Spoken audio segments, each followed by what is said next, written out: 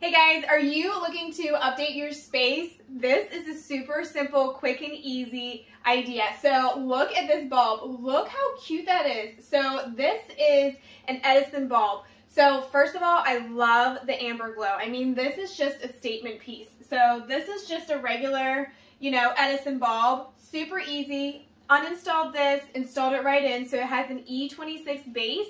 So it's compatible with most of your common, light fixtures, lamps, anything like that. So this would be a great addition to your home office, your kitchen, your, desk, your living room, your bedroom. It just kind of creates that glow and that atmosphere. If you like that vintagey, rustic feel, this is it. So super cute.